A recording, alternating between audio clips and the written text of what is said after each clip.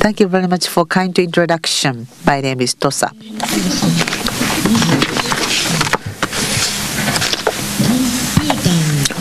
First, what is lacking in computer? Many things are insufficient in computer. In order to coexist with a human being, there is something which is indispensable in computer.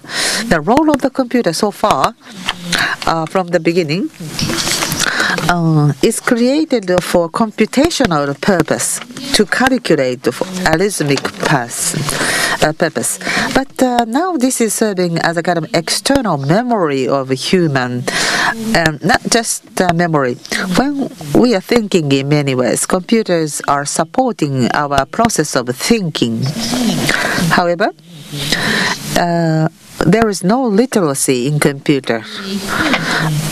At the same time, yet computer infrastructure is developing so remarkably, and the world is now connected by them. Connected, yes. However, in retrospective, the communication quality amongst us means a human being, is very shallow. Well, we are in a way networked, yet kind of personal communication extent or depth is very shallow, I feel. Why is this? I thought it in many ways. Infrastructure to connect, network the world, there should be a kind of a universal element. Universal element is extracted. In that process, we just throw away local element. However, when it comes to the depth of communication, I think that depth really resides in the part that we throw away, we disregarded, a kind of ethnicity or local culture kind of things. And so that the local ethnicity or racial characteristic should again be recreated upon the web, upon the computer. So now comes the cultural computing. I am proposing the cultural computing because of that past history. As is introduced, myself is in the media art and also the research area as well. So the art and technologies are both area of my own work. And the further expanding, I am expanding into the culture and the technology. And interesting enough, the art and when we say art and technology, no problem occurred. However, when I change the word to culture from the art, there comes a lot of issues arising. The art is one, should I say, discipline of the culture, a kind of expression of the culture. That is art, which sometimes is a very indigenous one. The culture inherently has something very local, and also the common, which is a universal, ubiquitous anywhere in the world. We have IT technology very well matured. So why don't we utilize the IT technology to really look into what is made and what we are doing yet again? So in the interaction using IT tool, we should be able to express the culture. So I created several systems for that purpose, and I just defined them as cultural computing. It's an interactive one. We analyze, making model, and integrate them. That's methodology. But that should be understood by our mind or heart, or be impressed in our heart. That's the important point. By doing so, the culture and the technology is related very closely. So, experiencing the culture in many ways, technology is supporting that experience. For example, the big Buddha in Nara when the Buddha image was made 1,300 years ago, it was a big technology to make that huge Buddha statue. And then that was inspiring yet another culture to come out in those days. What is changing our lifestyle, for example, is a cell phone, iPhone, contents of our phone, so forth.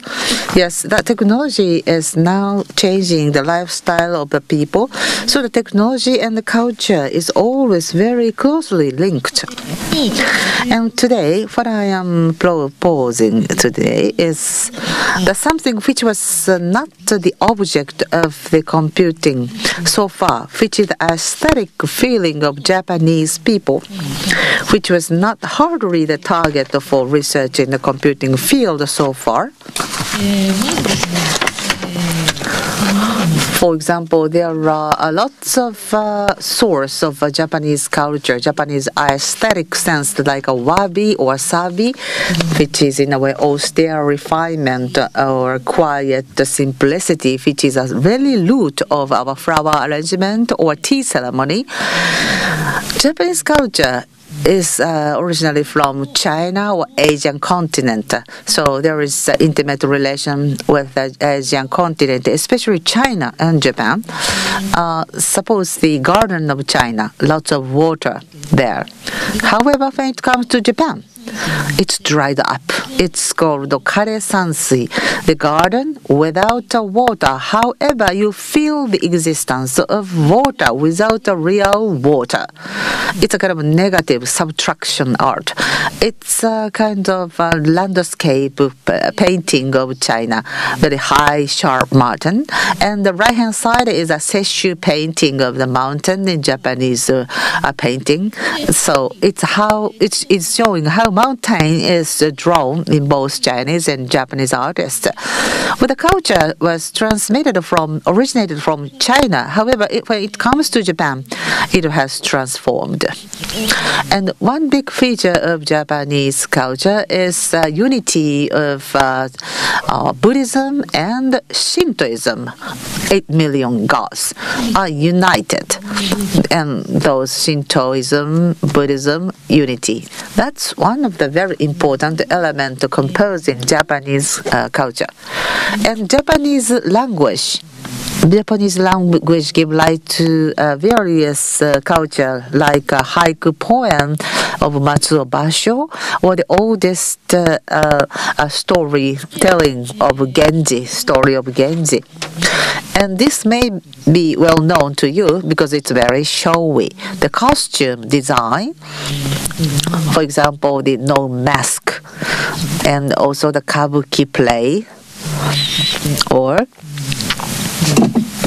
this is a kind of Japanese dyeing of yuzen, and this is the magnification of the detail of this yuzen dyeing. And furthermore, this is a kimono pattern. It's a very, what we call the avant-garde. It's very progressive pattern. So these kinds of technique of mitate or kisoi, a kind of aesthetic element is intertwined in the composition of a kimono. So Japanese culture is very subtle, delicate. And I summarize Japanese culture in Japanese language. What I have shown is summarized in Japanese words. So when we compute the Japanese culture, there are kind of a profound element supporting Japanese culture. Japanese climate, relation with Asia, unity of Buddhism and Shintoism, the characteristic of Japanese language and Japanese design. Now, coming to the Japanese climate, wabi, sabi, or mono no aware, which is a kind of a sense of evanescence. Well, the fragile interface is considered to support all those traits of Japanese culture. What is a fragile interface? Okay, so from here, you are crossing the border of into the another world. I think those words you are familiar with somewhere. Well, those are the elements which creating that border line or the line in between here and there. This is visible first time, but become blurred and obscure as you approach there.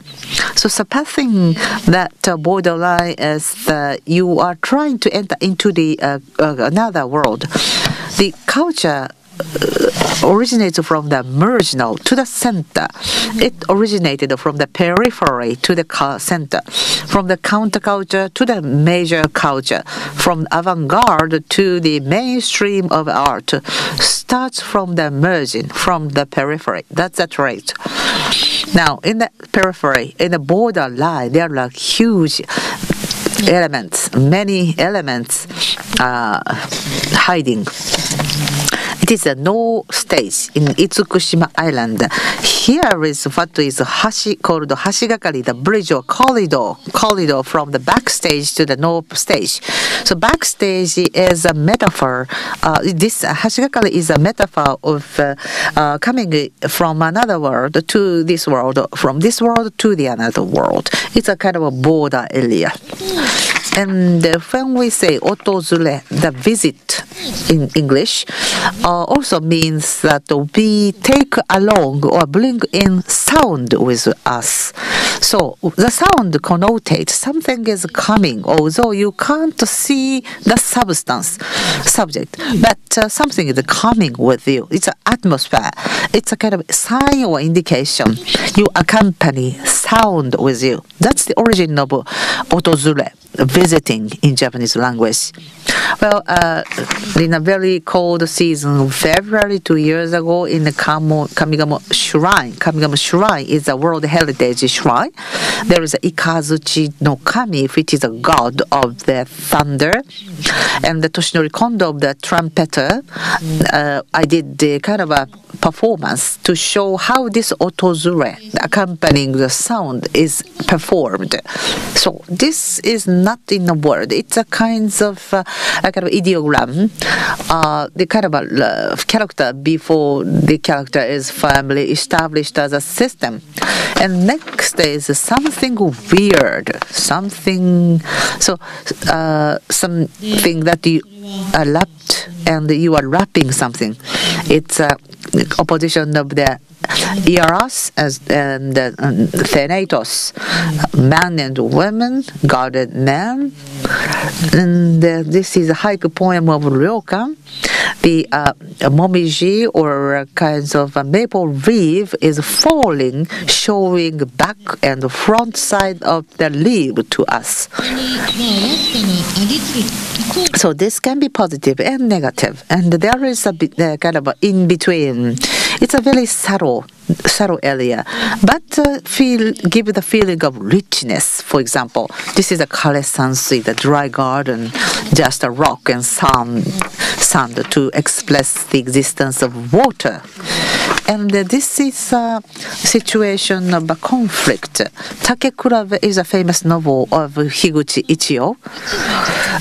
The girl who is straightforward as well as very wicked, who is stubborn, who is having the conflict inside her mind, who is a hard-hearted girl. And in Nishida Kitaro, who is a philosopher, in expressing that mind as an absolute nothing, absolute contradictory self-identity. She is weak. She has a contradiction, but she moves straight forward. This Japanese likes very much. Japanese have a kind of negative mind in there. We have something lacking, insufficient, non-existence in our mind. However, next step is like. Suki can be expressed in many Chinese letters. Suki is a simple, rich, coming from the verb suku. Suku is in making Japanese paper. It's a simple yet rich. So suku is a pure, having a noise, having like Japanese simple pure. And suki, play ski, is that people who are sharing the same taste and the same elegance, they are persistent. But the two suki, two taste deviates, slip a little bit, very subtly. Then that sense of the host and guest can be communicated. And a very similar word in French is a tic. And as you know, this is a hon ami ko ets box. This is a rimpa craft. The box, the container. As you know, in the middle, it's kind of convex one. Too much swelling. This is one of the suki, the taste. And as you know, rimpa, the Tawaraya Sotatsu or Ogata Kolin pictures are very representative one. And the influence of the rimpa overseas is like this. This is a river.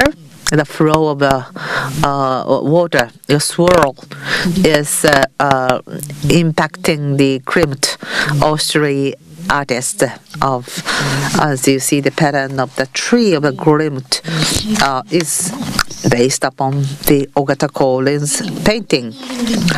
Next is algorithm of omokage, a kind of a shadow or very faint memory. Omo has many Chinese characters as well. When Omo moves, this Omo proceeding, the look, appearance, and the interesting on the right hand side. So if you are thinking something very strong, something is very far from you. However, if you think of it very intently, you are able to see it. Actually, the substance is not non-existing, but you have a sense as if you have that matter. So I have an equation: nothing plus being equals become.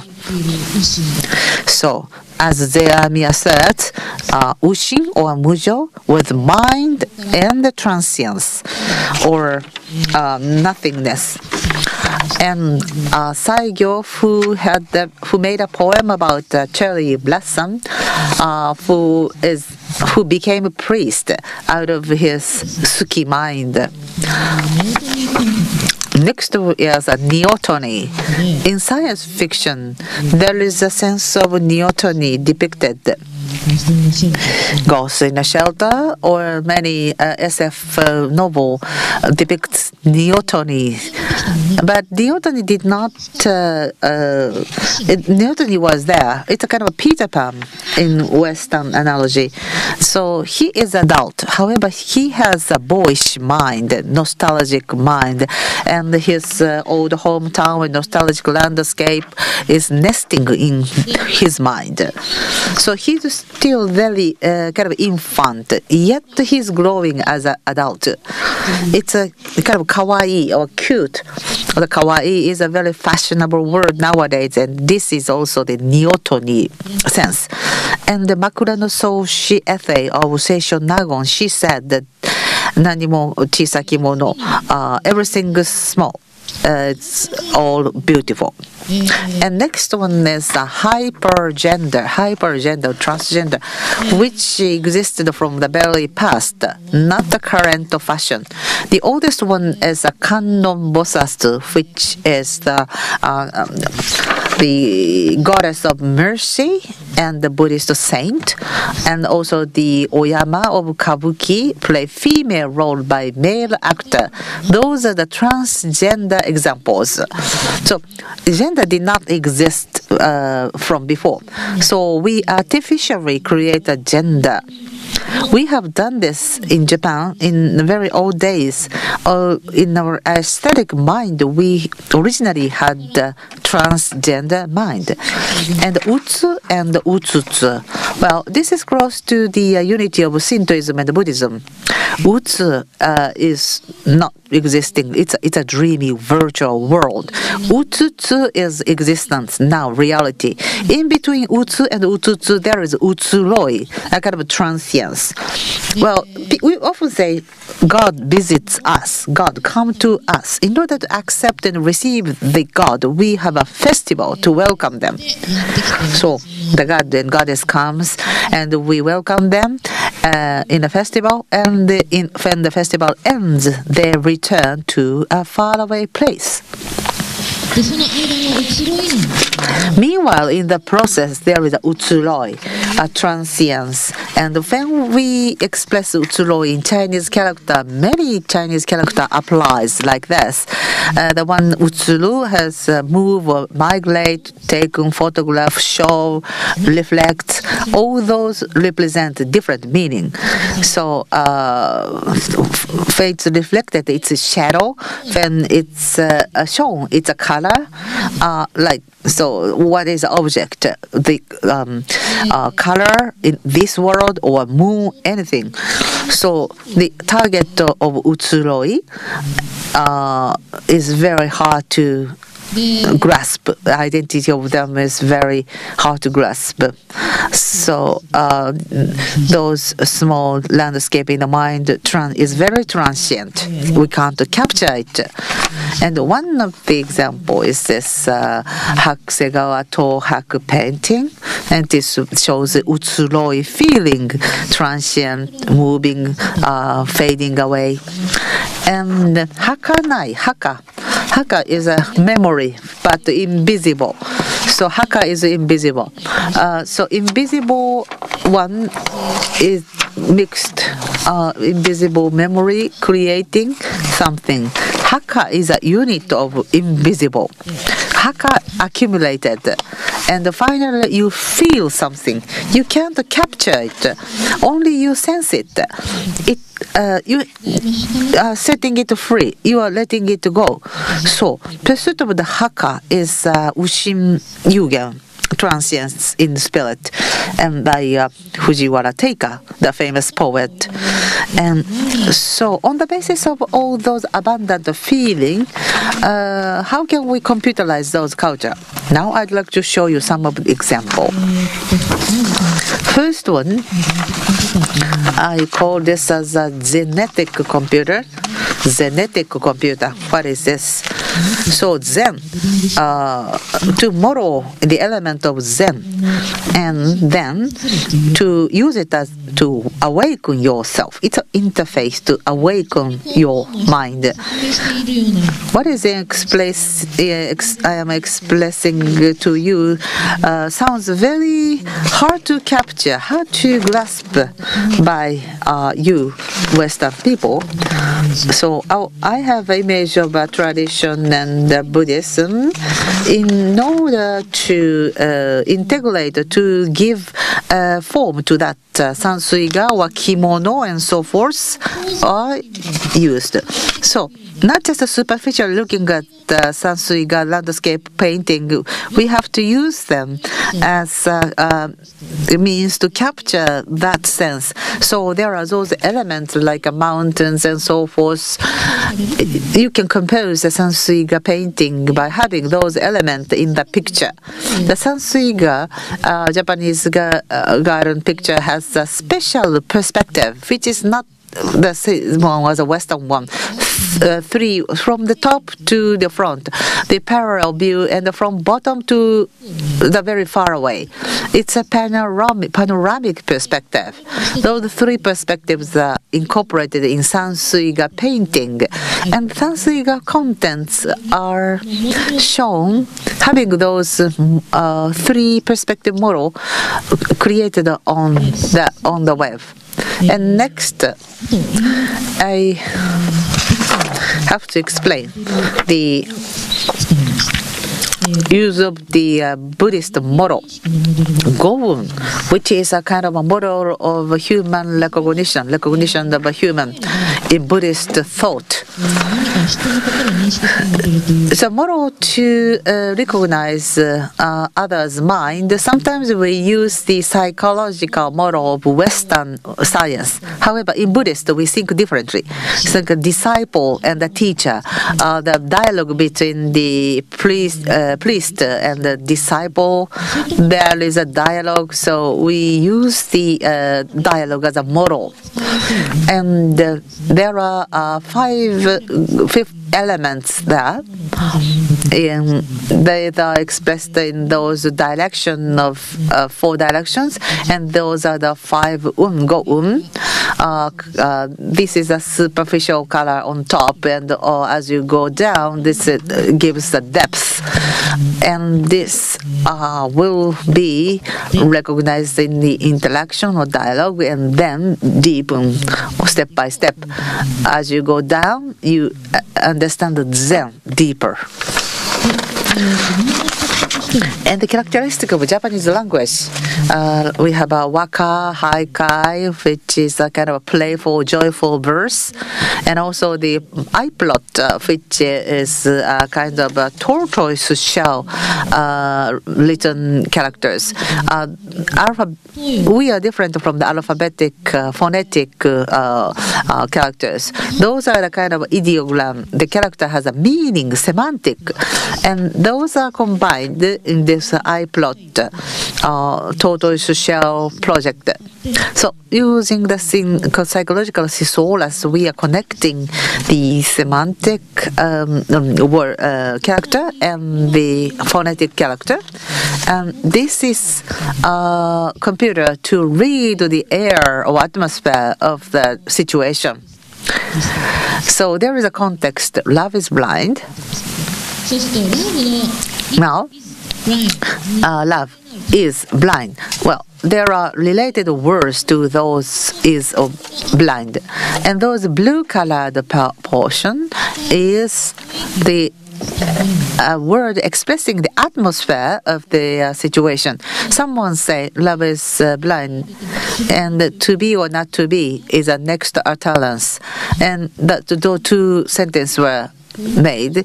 So the air from the left top to the right bottom changed. I told you to be or not to be. Next phrase should be, that is a question. When that is a question is mentioned, the air changed like this. So from the beginning, something like affection and that kinds of word is in the atmosphere. But when that is question comes out, the air changed to be more serious one. So you are able to visualize a change of the air. And the last example is the haiku.